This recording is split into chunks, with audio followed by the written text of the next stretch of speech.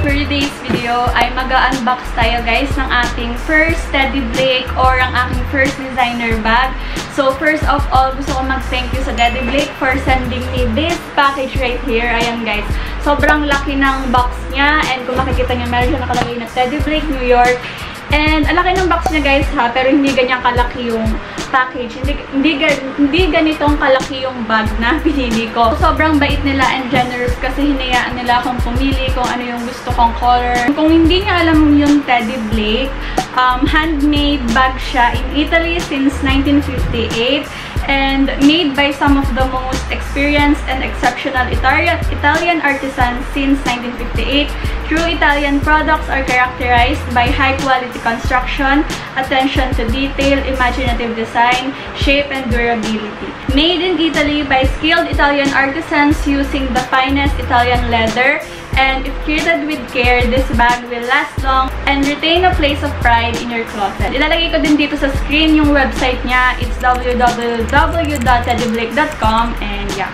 So, ayan guys, type nyo ba yung ating background? Actually, binito ng kapatid ko. Sa Salas yan. Pinuha ko lang yan sa Salas at binala ko dito sa kwarto ko. So, ayan guys, bago natin buksan ang laman ng bag na to, don't forget to give this video a big thumbs up. Subscribe to my channel if you haven't already. Follow me on my Instagram account and on my Facebook page, Angelika. And without further ado, let's get to the video. So, okay guys, bago natin yan buksan, ito yung itsura ng ating box o ng ating package. So, ayan, malaki siya and then, nakalagay lang dito, meron siyang Teddy Blake, New York dyan. Tapos, sa likod din meron. And then, dito nakalagay sa unahan yung address ko, yung name. So, nga pala guys, nung na-receive ko to, meron akong binayaran na tax and 577 pesos ata yun. So, buti na lang guys, 577 pesos lang yung binayaran ko kasi nag-expect ako ng 2K or 3K. So, sobrang nakahinga ako ng maluwag doon. So, this is going to be my unboxing and review na din. So, medyo chichika ako dito sa video na ito. And, ayun. Ayan, meron akong bunting detail. And, kaliwete ako. So, medyo mahirap itay. Paano ba i-set? Tanggalin ko muna itong plastic dito. And, pindusin natin siya.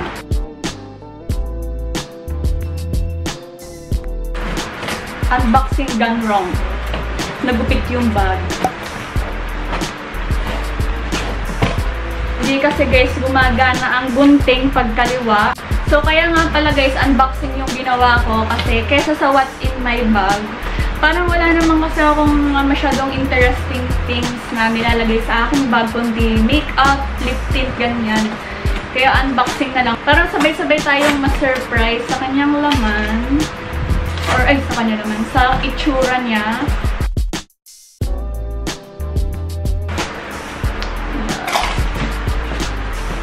So, ayan siya guys. And pagbukas nyo, makikita nyo na meron siyang packaging slip.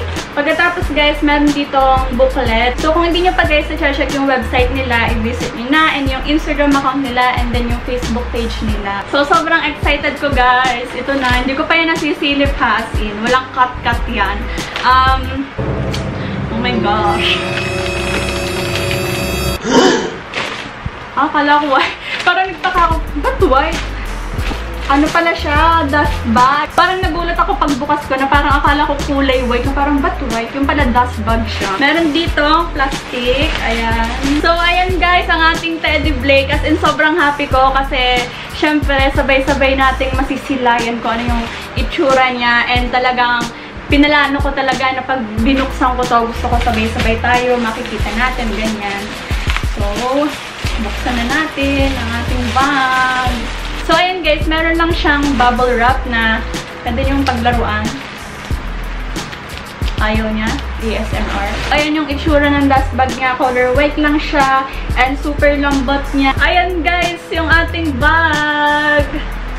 Tadaan! Oh my god guys, sobrang ganda. As in, ko na-expect na ganito yung itsura niya. Kasi guys, sa website, kala ko medyo may malambot yung leather niya. Yung bag na makintab. Pero sa personal, kita nyo, parang medyo makintab siya sa camera. Dahil ng ilaw, may nagre-reflect. Pero sa personal, parang siyang matte. Hindi sobrang matte, pero parang semi-matte siya. And hindi naman din siya makintab. So, yun yung pinagtataka ko bakit sa website and sa camera medyo makintab siya. Pero reflection lang siguro yun.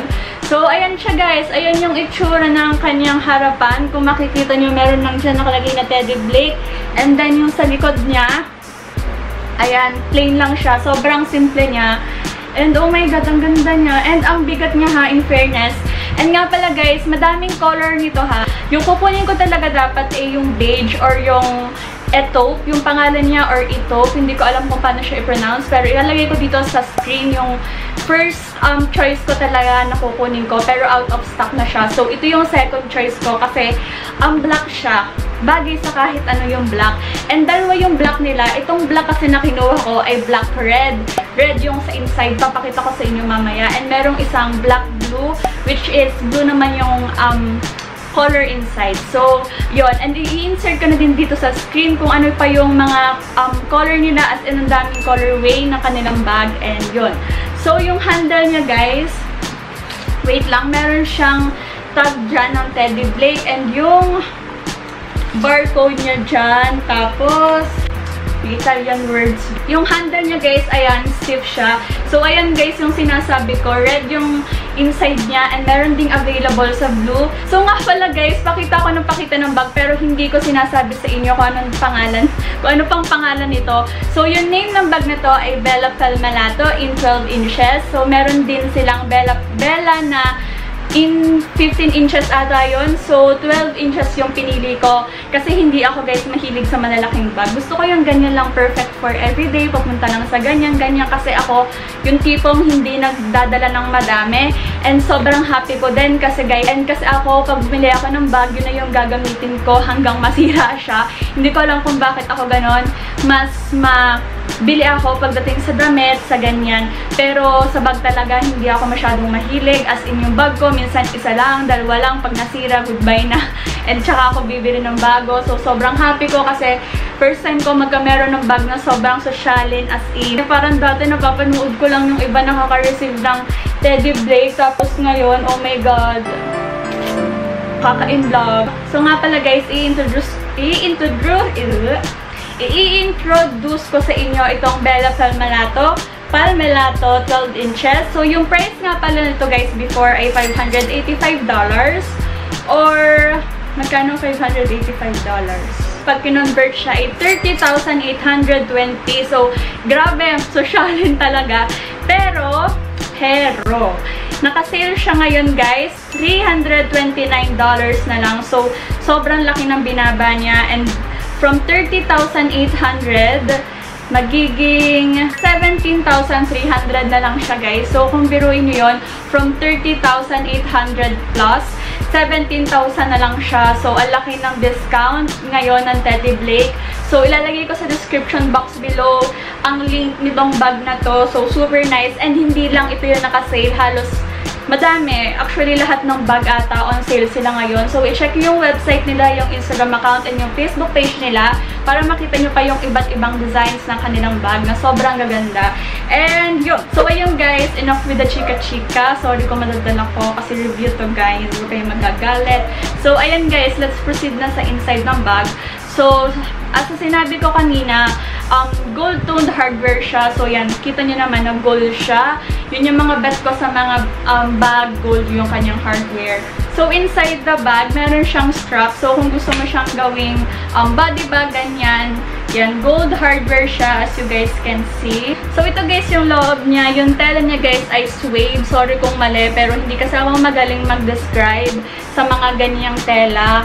Pero, yan yung itsura niya. Wala na siyang ibang pockets inside, kundi sobrang plain niya. So, parang medyo delikado siya. So, huwag kayong maglalagay dito sa butas na yan ng mga important things. Siguro kung maglalagay ka dyan, mga makeup lang, tayong ganyan. So, yung mga importanteng bagay na kailangan mo, dito mo siya ilalagay sa zipper dito. So, dito mo maproprotektahan yung mga gamit mo. And yan guys, yung zipper niya ay gold and meron din siya sa other side. Ayan. So, tatlo yung compartments niya. Isa dito, dito, and then yung gitna na walang zipper. So, yun guys, yung mga importanteng bagay na kailangan nyo, dito nyo siya ilagay, mga phone, wallet, and kung ano-ano pang importante sa inyo, dito nyo siya ilalagay, dyan. Yan, dito sa dalawang yan. So, medyo hindi lang siya malaki yung space niya, pero enough na siya para sa phone and money or wallet. And nga pala guys, napapalaki siya. Ayun, meron siyang button dito, and then dito sa likod. Kung gusto mong mapalaki pa siya, ma-expand pa yung compartment niya, and malagyan mo pa siya ng mas madaming bagay. Ang laki ng na-expand niya guys, in fairness naman. See, kita niyo yan, ang laki na na-expand niya compare dun sa naka-button pa siya. So, ipapakita ko sa inyo ulit. So, ayan guys, ito yung pag naka-buttones pa siya, and pag tinanggal mo siya, see, ang laki. Ma-expand niya as in super. Sobrang simple lang niya. Kasi yun yung gusto ko. Ayoko na medyo madaming abubot or mga style dyan. Mas into plain na stuff ako. Kasi yun yung gusto ko. Kasi pag plain yung bag mo, ganyan, pwede kang magsuot ng printed. Hindi ka magiging mukhang over-decorated, parang ganyan. Pero depende naman yan sa inyong preference. Kasi meron taong gusto nila na colorful, printed, ganyan, na meron mga abubot, mga, ang tawag doon, mga tassel sa bag. So, yun. Kung yun yung preference nyo, syempre, nasa inyo yan. Pero ako, personally, I like plain things, plain stuff na mga ganyan lang. Sobrang natural lang, nang babagay siya sa lahat. So, ayun guys, sobrang nice and wala na akong ibang masabi dito kundi sobrang ganda niya. And itry natin ikabit yung kanyang strap para makita natin kung anong magiging itsura niya. So, makikita niya nandito sa side na to, pero dito sa kabila ay nasa opposite side.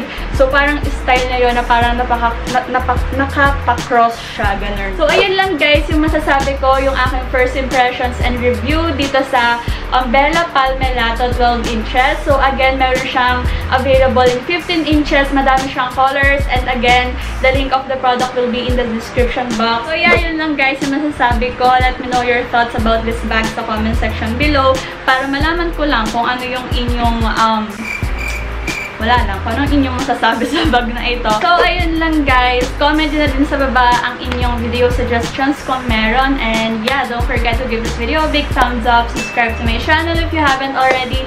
Follow me on my Instagram account and on my Facebook page, Angelika. And I'll see you guys on my next one. Bye!